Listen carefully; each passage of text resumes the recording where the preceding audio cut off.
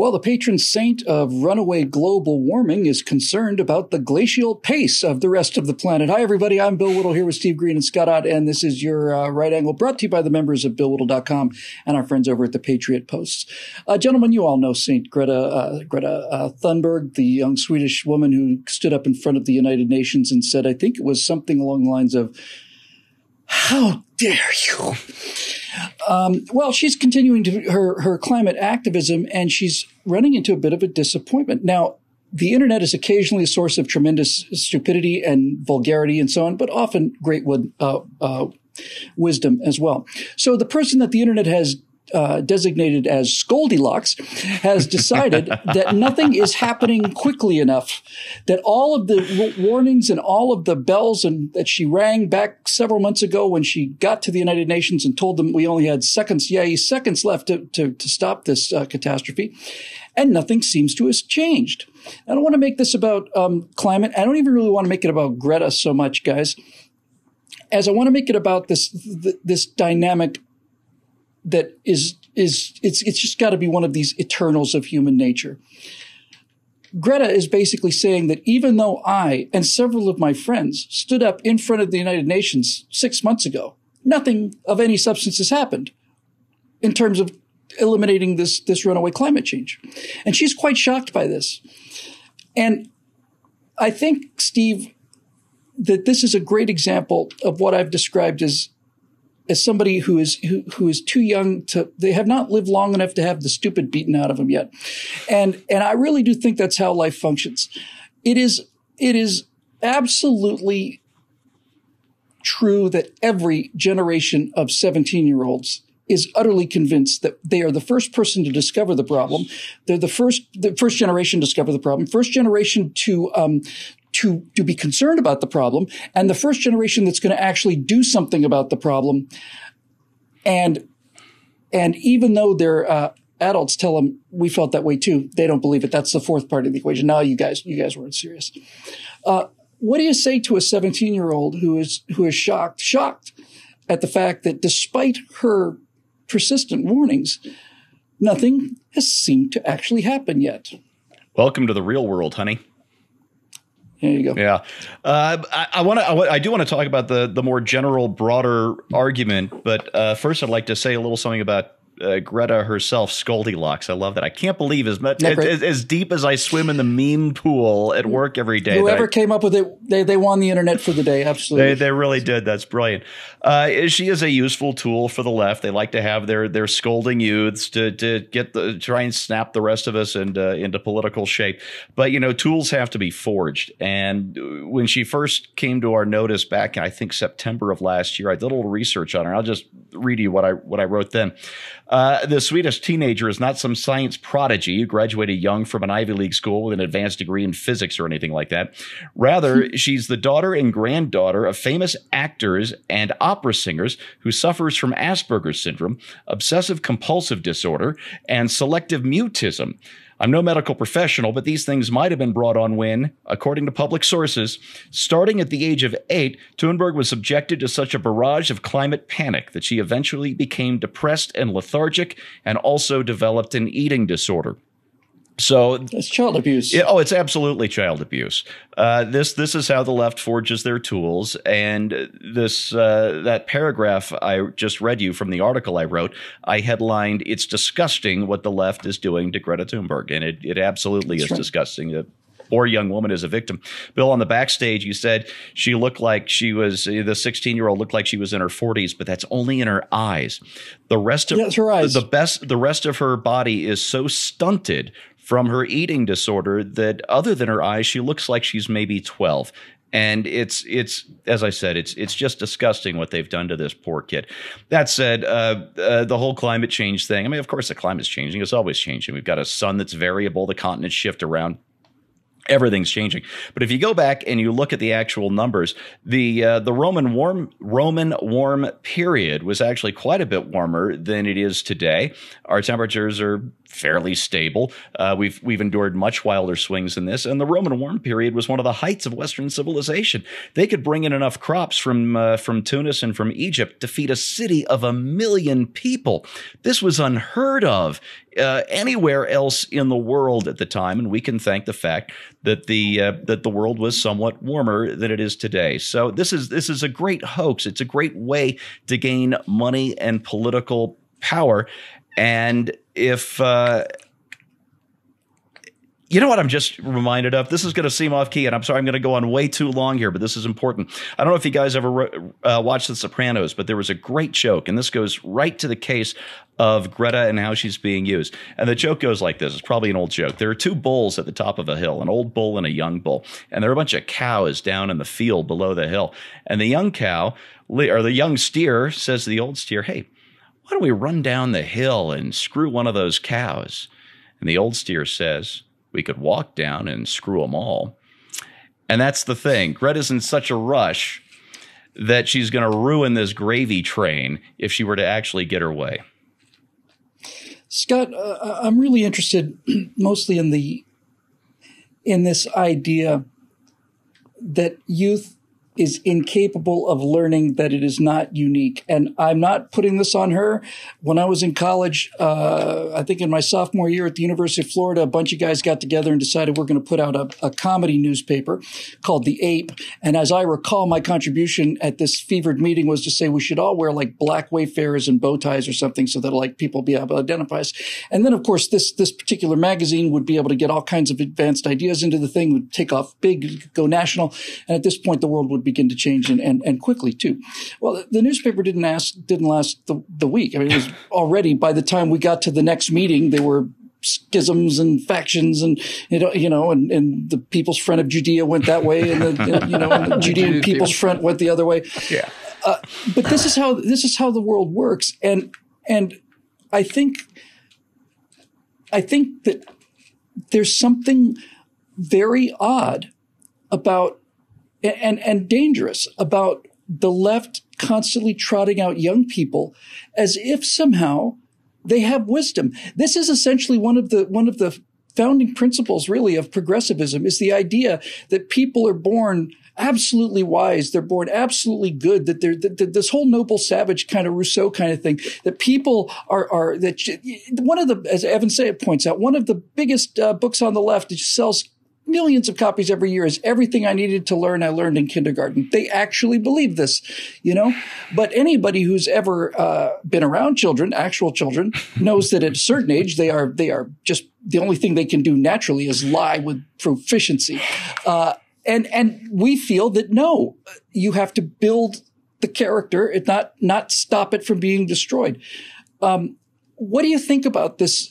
Steve talked about the child abuse angle of parading young people around. But what do you think, just in general, Scott, about this idea that only the young are pure enough in heart to be able to point out the real problems and speak to them in a way that we cynical adults have had leached away from us? Actually, what I think about it is that I'm sad that so many of us who are older have lost the idea that we might have something to say, or that we might have something to do, or that there might be a calling for us, or that we might have some crazy idealistic notions that we're willing to go out there and fight for.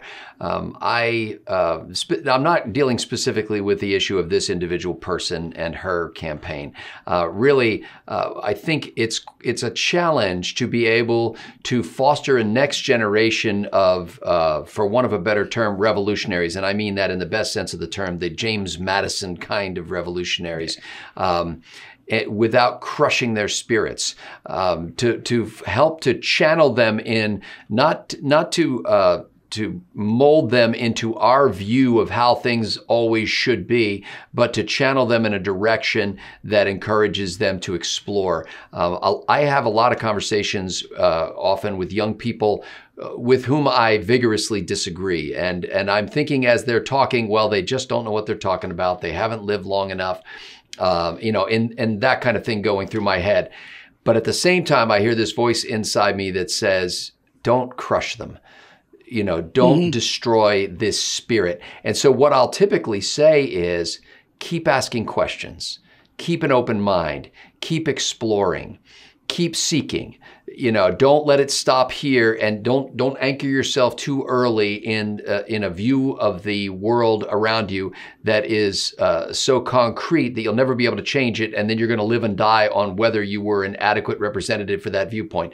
But keep that passion for exploration and discovery, because every great thing that's ever happened in this world has been because there were people who are willing to ask uncomfortable questions. There were people who were willing to go to the place where common knowledge and the mainstream narrative wouldn't go. And so, like, I want to see that. I want to encourage that. I want to channel them in that direction. And then I would say specifically to people like Greta, don't let the forces, what she thinks of as revolutionary people, these climate change people, don't let these forces of stasis channel you. Don't let them control you. And that's my concern about her specifically, is she's being used by a movement that has not been any different now than it was 50 years ago. They're still doing the same thing with the same techniques, and just they put different words on it. To young people, I want to say, we never know what can't be done until we don't do it. And when you get to that point in your life where you've said, you know what, this is just how the world is, there's nothing I can do about that, then I think a little bit of you dies. I think there's a way to say to a young person, you don't know everything yet, but man, I'm excited about what you might find out. Yeah. Keep at it. Keep the fire burning.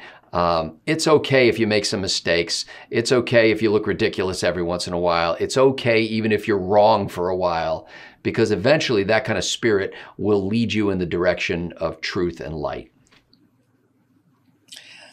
Well said. And that certainly helped me clarify my final remarks here. I know on the surface it looks like I'm making fun of Greta or attacking her, but that's certainly not my intention.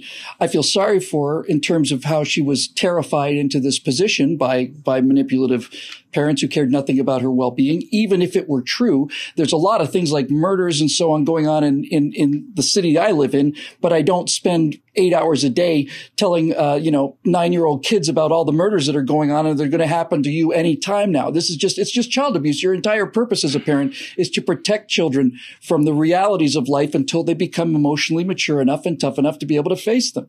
I have nothing against Greta, and I have nothing against youthful idealism either. On the contrary, I agree with Scott completely. It's essential.